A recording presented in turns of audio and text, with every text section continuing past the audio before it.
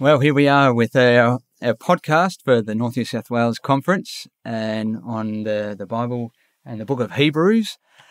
And before we start, I'd just like to introduce my guest that's come with me today, Brother Julian Archer. How you doing, Julian? Very well, thank you, Brendan. Great to be here, mate. Yeah, thanks very much for coming along.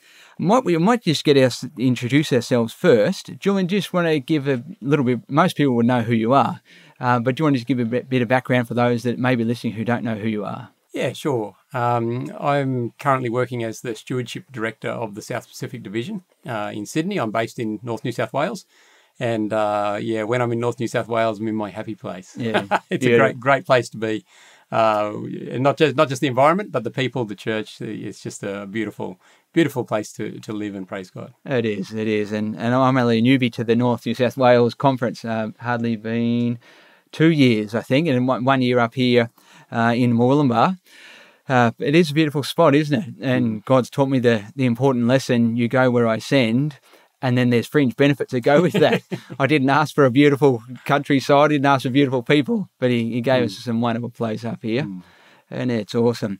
So for me, Brendan Scale, I do some Bible work down at the Byron Bay Church, and it's my absolute privilege and honour to be part of the Manor Haven team, the Manor Haven Cafe that's associated with the church, and it's just been such a joy. It hasn't been 1 year yet, but I think in my short time there, I've probably had more opportunities that God's arranged to share his good news and his love than I've had in many, many years. And it's just such a wonderful place to serve the Lord. And thanks to Julian, he saw the Lord's leading and they were looking for a position, and just God orchestrated that, and he knew what was best for me, at least anyway. It's just been wonderful.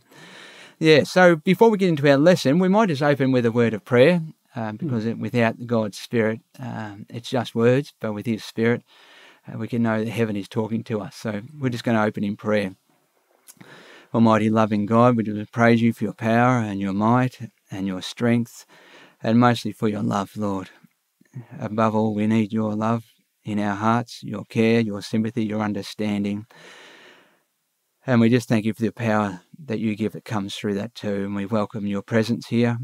We want to be emptied of self, Lord. Let self be buried in the grave, that only you will speak in us and through us today, and our lives will be refreshed through hearing this. We thank you for hearing us and answering our prayer, and we look forward to what you share with us today. In the blessed name of Jesus, amen. Amen. Okay, so we're looking at lesson 12 this week, and we're looking at Hebrews 12, verses 18 to 29. Julian, I might get you to read the memory verse before we get into it further. Can you read the memory verse for us? Yeah, so this is Hebrews 12, verse 28, and it says, "Therefore, since we are receiving a kingdom which cannot be shaken, let us have grace, by which we may serve God acceptably with reverence and godly fear."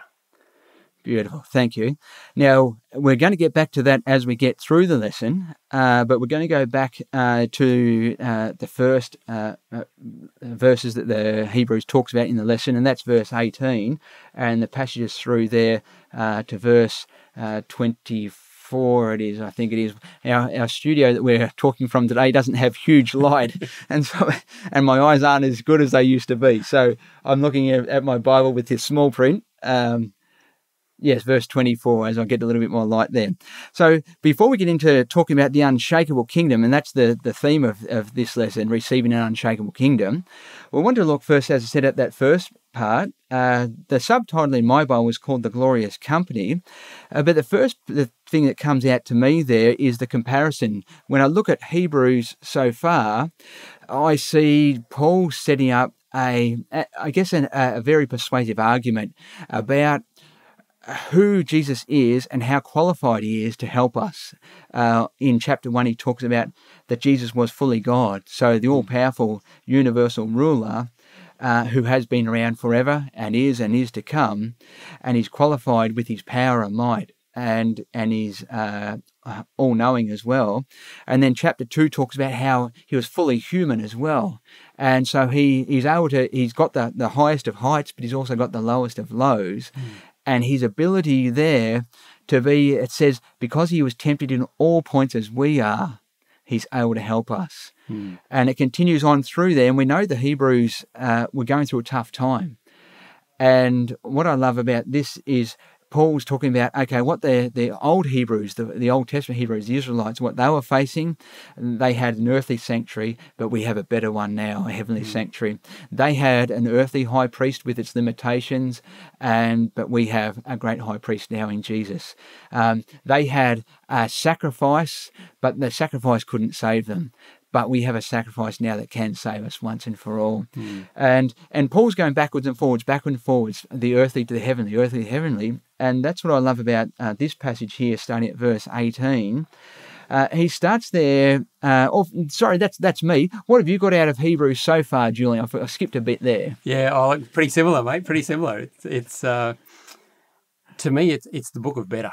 Yeah, it's the book of better. Yeah, we've got better sacrifices, better high priest, better covenant, better rest, better priesthood, better king, better kingdom, better sanctuary. I think Paul's just so excited; he's beside himself. Yeah, and he's just saying, guys, because he's writing back to the Hebrew Christians in Jerusalem, and maybe even to some people who are just coming from Judaism across too, and they're like, should I, shouldn't I? Yeah. He's just saying, jump on board, guys. This is the best. Good, better, best. Yeah. This is it. Yeah.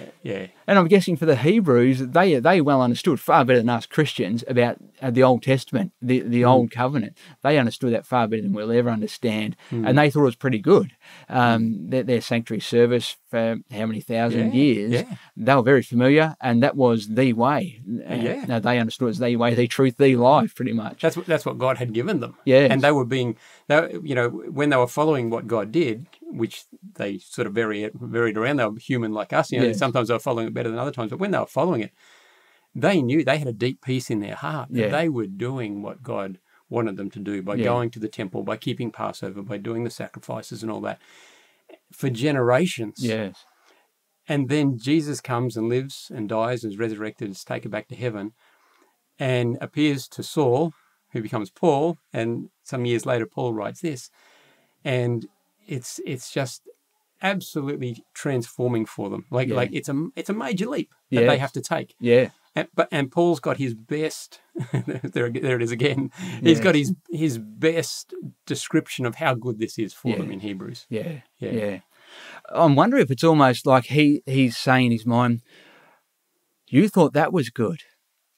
You thought that was good, but wait, I've got to show you something that's far better than that." Absolutely. Is that what you sense through that? I think so. Yeah. And the only, for Paul, the only culmination, the only thing better than what we've got now as New Testament Christians, is what's coming. Amen. And then he moves into that, and he's just just going so excited about what's to come. Yeah. Beautiful. And one thing that sticks out for me is the author Paul. We know the audience are facing difficulties. They've accepted the truth. They've seen that Jesus was the Messiah and that he can lead their lives. And then they start facing difficulties, some trials, hardships. And the Hebrews talks about how they're starting to possibly wander and wane a bit. And I love that Paul is the author. He's saying, I know what hardships are like. I know what tough times are like. And this news is still amazing. And God can get us through. And just on those tough times, we believe that this book was written, or this letter was written to the Hebrews in 69 AD. Yeah. 1 year before the destruction of Jerusalem. Wow. And so it's almost like the Holy Spirit looks down and says, hey, these people are going to need something to get them through. Yeah. They're about to have not only all their sacrificial system come to an end and the curtain being torn in the sanctuary has happened at Christ's death and all of that, but their beloved city is about to be just flattened to the ground. Exactly. They're going to be spread to every corner of the earth. Yeah. Let's give them a message, something to hang on to through really tough times. Yeah. And there is, as you say, there's a lot of encouragement and hope in this letter. Yeah. And you're right, because when Jesus came and the veil was ripped and the sanctuary service was ended, they would have been like gobsmacked, head wagging, like, what's just happened? The only way we know how to be at one with God has just disappeared. That would have been huge for them to accept that, well, there's something, a new way, but the fall of the whole nation when their city, which was going to be the hub of the new earth, Earth right. Made New, as in Isaiah talks about it. Yeah. That would have been absolutely huge. And isn't God merciful? Just before a very difficult time comes, he gives a message of hope. Absolutely. And we see that over and over, don't we? We see it in our own day. Yeah. Yeah, absolutely. Fulfillment of prophecy and all that. Yeah. And I guess for me, when we're looking at in Daniel 12 talks about a time of distress such as never was. And how blessed we are to have the words of Scripture today and the spirit of prophecy to say, I'm going to give you some beautiful pieces of gold that you can hang on to that'll get you through some times that are coming. Yeah. They're going to be tough. They're going to be hard. And you're going to feel like giving up and throwing it all away. But I'm going to give you something you can hold on to, and, an unshakable kingdom. Absolutely. Yeah, beautiful. Well, we haven't even started the lesson yet. Okay. So our first point, as I mentioned, was verse 18 and through to 24. And the point that came out to me was, again, Paul uses the earthly versus the heavenly, the good and the better. And when I read through that, I had a sense of a solemnity, a sense of awe, and probably a sense of fear too. And it was probably rightfully so, because the Israelites didn't really know who God was. They'd had 400 years of being slaves and diluting and eroding of who Yahweh was. And I was reading through these verses, and it starts off, the mountain that may not be touched and burned with fire and blackness and darkness and tempest and the sound of a trumpet, and those who heard it begged that word shouldn't be spoken. That's pretty fearful scene. This is Mount Sinai, isn't it? This is Mount Sinai. Yeah, Going back to Mount Sinai. Yeah. And that's pretty fearful, a pretty fearful event. If I watched a movie around that, I reckon I'd be cowering in the corner, because I don't like movies like that. And then, it says, if it's in so much as a beast touches the mount, it shall be stoned or shot with an arrow. And so terrifying was the sight. That's pretty full on. Mm-hmm. And it stuck out to me. We need to be very aware of who God is. There are many on our planet who say God does not exist. Or if he does exist, he's impotent, has no power. It's almost deism. There's the planet Earth and all the best. This reminded me, this section here, be careful what you talk about God and who he is and what he's done. Yeah. Absolutely. Yeah. And even, it says there in the end of verse 21, and Moses said, I am exceedingly afraid and trembling. That's Moses. No wonder the rest of the people were hiding in a corner. Yeah. It just really stuck out to me. But that's on the one side about, I guess, fear and reverence. But the other part of that is also the point that this was a celebration, because the next part of that section talks about the celebration. Mount Sinai was a huge celebration. It was their first taste of true freedom, because they'd been in bondage 400 or so years, and they'd only known slavery. And yes, they'd had the miracles, but the miracles that still happened in Egypt, in the land of slavery. And even the Red Sea, they still weren't out of slavery. They were still on the edge of slavery. And so this is the first scene of celebration. We have crossed that line, and now we're in Christ, as we understand. So in God, fully his, he's our leader, and we can celebrate that too. Absolutely. Anything that stuck out to you in that passage there? Yeah, look, I mean, he's comparing Sinai with Zion. Yes. And this is this good, better, best thing again. You thought Sinai was big. Yeah. Wait till you see Zion. Yeah. But as you say, it's a combination of godly fear and celebration. Yeah. And the celebration, I don't know whether I'm skipping forward a little bit here, but Go for it. When Christ came, and Paul discusses this in Hebrews, when Christ came, he lived, he died, he was raised again, he ascended to heaven. And we know around, Mary, do not touch me, I've not yet been to my Father. He races up to heaven on that Sunday, says hello, we don't know exactly what he did, comes straight back down. He's then on the earth for about another 40 days, and then he ascends, And then there's 10 days to Pentecost, Yeah. which is like the Jubilee celebration of days, since Calvary.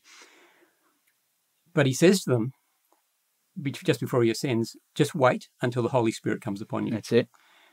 Jesus then goes off to heaven, and Paul talks about this celebration and talks about us being in heaven with him just in a few verses further on. There's this great celebration. There's thousands of angels. There's God the Father there. It's like this ticker tape parade where the Son is coming home. It is. And he has won the victory. Amen. And they're just partying. I don't know how they party, but we can see here this excitement because the firstborn has returned to heaven victorious. Amen. And that's they then have this high priestly anointing service, because remember, he's now worthy to be our high priest. Yeah.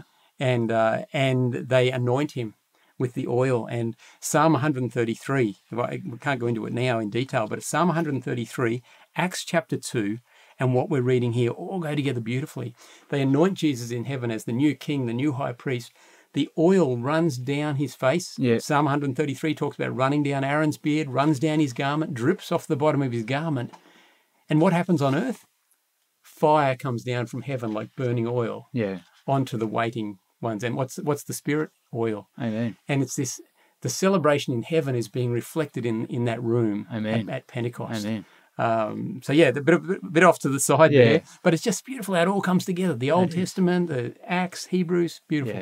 Yeah. I love the oneness of Scripture. It just and I was just been reading a book with our family, Home at Last. If anyone gets a chance to read it, or you may have read it, it's actually a story form. A gentleman named Walton, I forget his surname, but wrote it, and he's compiled all of Scripture and Spirit of Prophecy together and written what it may be like a first-hand experience being in heaven. And he talks about we'll be studying this forever, the oneness of Scripture, and we'll be comparing stuff we've never ever seen in the Scripture, the relationship, the cross-referencing, and how connected heaven has been and is with humanity. Because heaven could be celebrating up there and we could be left on our own. But there's a direct, strong, intimate, close personal relationship between heaven and earth. That's beautiful. And the lesson goes on there, and Paul talks about that we are with him in heaven. Yeah. And it's saying that we are with him during this celebration, which happened, at Pentecost. Yes. Not that we're there with him physically, but we are in Christ. Amen. Our names are written in the book, in heaven. Yeah. And Paul's just wanting to say this in every way he can. Yeah. Guys, we're already there. Yeah. We're already there. The victory is won. Yeah. Fix your mind on heaven, as William Miller did. I fixed my mind on another time. Yeah. And here I mean to stand today, and today, until I see him for whom my soul yearns. Amen. And that's what Paul's saying. Amen. He's saying, guys, just hang in there. It's going to get tough, but hang in there, because we're actually already there. Amen. Our name is in the book of life. Yeah. Brendan Scale, written right there. Julian Archer, written right there. That's something to get excited about. That's good news. It is. And that's the real wrestle, isn't it, as humans? It is recognising, keeping our mind fixed on what is truth. John 17:17 says, your word is truth. And our biggest challenge living on planet Earth is getting distracted. And the Hebrews were getting distracted by difficulties and hardships, and I myself, I know hardships do distract me. I say, Lord, no, please keep my mind fixed on you. And what a difference it does make when God does train us bit by bit by bit to fix our eyes on eternal realities. And we've just, the few verses before that talks in Hebrews 12:2. It says, fix your eyes on Jesus because of what he has already done for us. Yeah, that's right. Yeah, absolutely. It's beautiful. Well, we need to keep moving along. Let's look at the next passage. So I'll just go very briefly over that one again. So verse 18 says, for you have not come, talking about Mount Sinai, but you have come to Mount Zion, and that's exactly that was the essence of that passage there. Again, the good and the better. We have a huge celebration awaiting us. Yeah. So the next one is in verse 25. It is entitled here, Hear the Heavenly Voice. And the phrase that sticks out to me, I like short snippets, and the phrase that stuck out to me is, with all this in mind, see that you do not refuse him. It's almost like someone's done so much for you. Then nothing more could be done for you, and you're in a state of need. I remember a lady, I was working with a young teenager who was doing it tough. And a friend of mine and I took him in and looked after him. He a single mum. And they had never experienced as a family anyone taking any genuine interest in them. She was doing it tough, two teenage boys. He was a handful, great young guy, but just a real handful. And no one ever cared about them at all. She'd been gone solo for years. And after a while, after 2 or 3 months of us nurturing and caring for this young guy, she called me up and we were having a chat, and she said, I've told my son, do not mess this up. No one in our lives has ever taken an interest in us before. Do not mess this up. And it's a bit like that here. I can see Paul saying this. No one's taken an interest in us. The devil doesn't give a hoot about us. In fact, he wants to destroy us. See you don't refuse him. Does that resonate with you and what you've read in that passage? Yeah, look, absolutely. And it's Paul bringing this good news. Yeah. Somebody loves you. Yeah. Somebody loves you. Yeah. And go along with it. Yeah. Because it's the best life ever. Yeah. I'm reminded of John 10:10. 10 out of 10 life. That's what Jesus says. I came that you might have life and have it more abundantly. Yeah. You might have it to the full. Yeah. And Paul's just saying, look, accept it. Yeah. See that you don't refuse him. Just go along with it. Yeah. And even in the hardship, because the audience is doing it tough. So in hardship, the money might be running out. The bank might be showing very low or zero or even negative.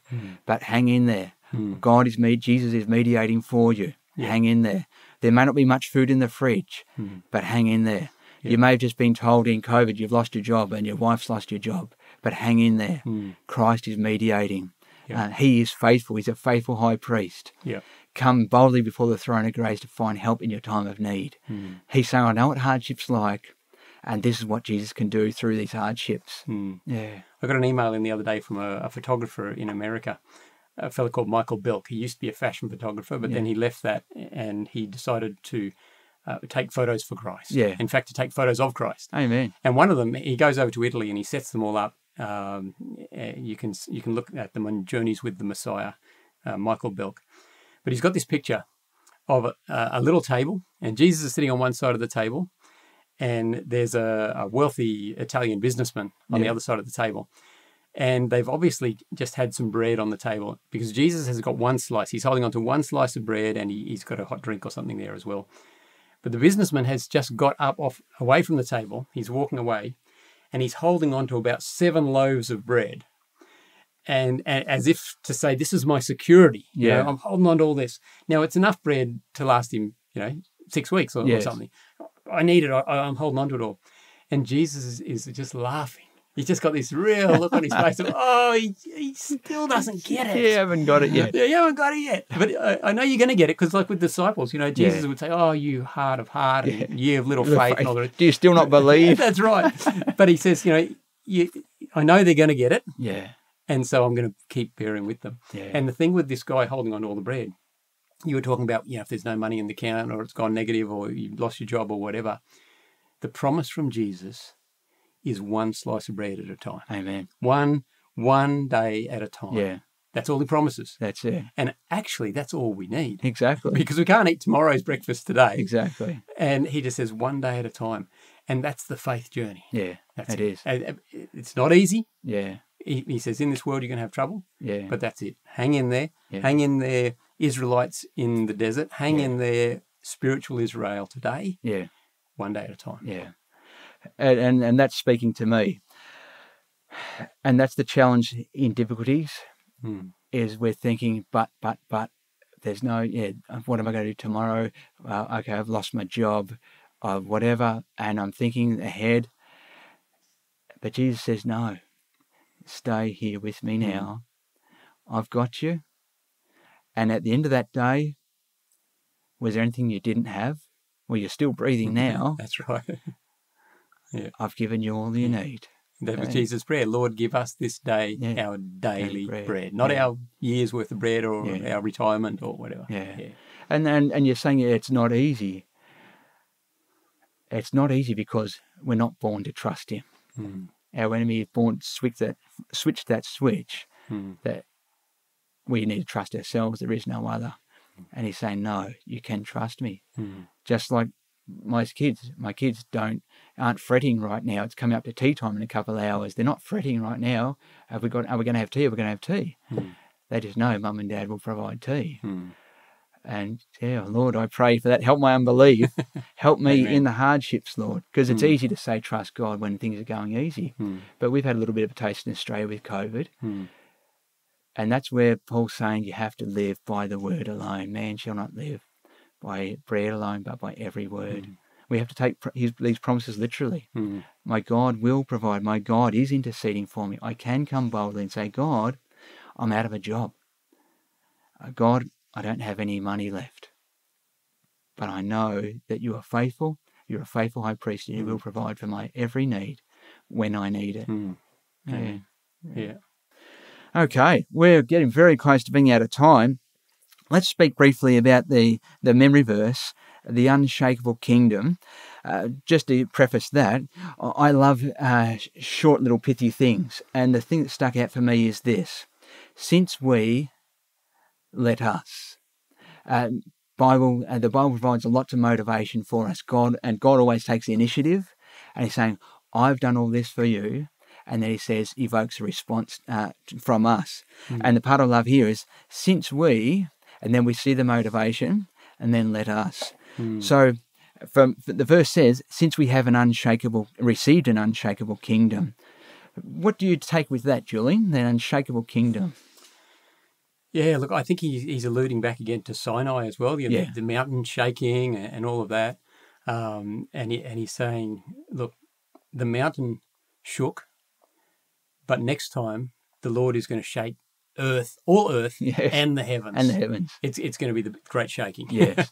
But he says there's going to be something remaining after the shaking, Amen. A remnant, if you will. Yeah. And you can be part of that. Yes. And so to me, it's about hanging on to the only thing that is not going to be shaken down or out or away or whatever, and that's Jesus Christ. Yeah. Hold on to Jesus, and you're going to get through. Hold on to anything else, you're not going to make it.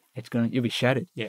I'm reminded of the verse that Jesus says, whoever falls on this rock will be broken, but whoever this rock falls on will be crushed. And I'm reminded of the Daniel 2 prophecy. How beautiful is that? At the end of the prophecy, the only thing that's left standing is the rock cut out without human hands. That's right. And that's what we can have, that assurance. God's word stands. I love it. Yeah, absolutely.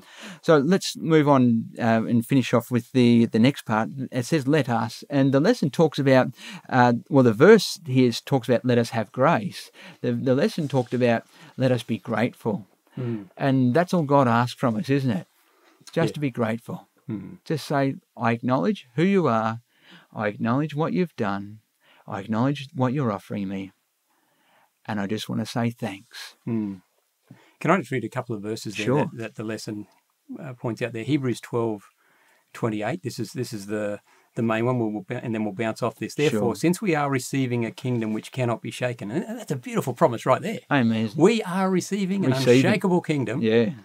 Let us have grace, by which we may serve God acceptably with reverence and godly fear. Amen. And then Hebrews 13, just going into the next chapter, probably going into next week's lesson, but anyway, verses 15 and 16, it says, therefore by him let us continually offer the sacrifice of praise to God, Amen. That is, the fruit of our lips, giving thanks to his name. Yeah. But do not forget to do good and to share, for with such sacrifices God is well pleased. I think those verses bring about a beautiful thing. You know, Paul's saying, we've got this unshakable kingdom, we've got the better of everything. Our names are already written in heaven. Yeah. What's the response? Okay. What's the practical response? What should I be doing if I am saved? Yeah. When I know that I am saved, I will praise God. I will not forget to do good and to share with the sacrifices. God is well pleased. Yeah. It's this practical Christianity that comes out of the end of it, because a faith that is real will be revealed. Exactly. It'll be revealed in these practical things. In the nuts and bolts. The everyday, the bottom line is our neighbours are going to be looking at what difference does this book make in your life? The people at work, they're going to say, what difference does this book make in your life? Yeah. You can talk about it till the cows come home, but what difference does it make? And that's what it says, isn't it, there? Yeah. And for me, it says, let us have grace. My son, I have a blessed son who's brought me close to the Lord over the years. And God's teaching me, have grace. Have grace. Yeah, that's it. And it's a superhuman ability, God-given ability. Yeah. But he says, you have been shown grace. Pass it on. Yeah, absolutely. Pass it on. Yeah. And I love that earlier in Hebrews, is it 4:18 or somewhere, where he says, let us come boldly before the throne of... Now, he could have said the throne of might or power or whatever. Yeah. No, God's throne is a throne of grace. And it's just like, what sort of a king would want a throne of grace? Yeah. Well, a king who has a shaky kingdom will want anything else. Yeah. They'll want the strong and the power and the might and all the rest of it. But the God of grace, he says that's an unshakable kingdom. Yeah. And It is. grace is the foundation, and love is the foundation of that kingdom, and that's why it can't be shaken. Yeah. Isn't that beautiful? Yeah. He has everything else, so he doesn't need to call it everything else, because he is everything else. That's right. And the only thing that left is, okay, I'm going to be gracious. Yeah. Yeah. That's beautiful. Yeah. Well, we're pretty much out of time, so let's go back through again. So what were the key points that stuck out for you so far in the lesson, Julian? Yeah, look, it's this whole... I think for me it's an assurance. Yeah. Assurance is a key word. Yeah. Paul is giving the Hebrews assurance that they are saved, that their name is written in heaven. Not because of anything that they've done, solely because of what Jesus has done. Amen. This high priest that he describes so beautifully, who is right now intervening on Brendan's behalf, on Julian's behalf, on behalf of anybody who is willing to say, Lord, I just fall at your feet. I need your grace. Amen. The assurance. I think that's a key point for me. Yeah, for sure. And one of the things that just sticks out for me is encouragement. Anyone who's been through any kind of tough times, people can say lots of stuff to you, but nothing matters except for hang in there. You can do it. I believe in you. And that's what I see Paul saying to the Hebrews here. Jesus can help you. No one else can do anything for you. They can try and they can be a help and God can use them. But the God who made you, the God who cares for you, the God who saved you is a God who can help you now, and He alone will get you through. Amen. I love that. I love it. Yeah. We'll just pray for those that are listening that this is a blessing to you, and that God may draw you closer to Him. And if you're a leading lesson, that we'll pray that you'll be a blessing to others, and God will use you as you continue to shine His light and love to others. Would you like to close in prayer, Julian? Love to. Thank you. Our Heavenly Father, oh Lord, how beautiful you are. Father, we've had a small insight again today into the beauty of holiness, the beauty of grace, the beauty of love. Father, we just fall at your feet again now. And we just pray, Lord, that we might be changed, we might be renewed and made like Christ. And Lord, as we lift up Jesus, may your grace and your love draw others to you, Lord, because we know that you're not willing that any should perish. And we just want to be used by you to save as many people as possible, to introduce them to your love and your beauty. So, Lord, we pray that you'll please go with us now. In all that we do and say, may we reflect you. In Jesus' name, amen. Amen. Thanks for coming along today, Julian. I appreciate it. Great to be here. See you later, everyone.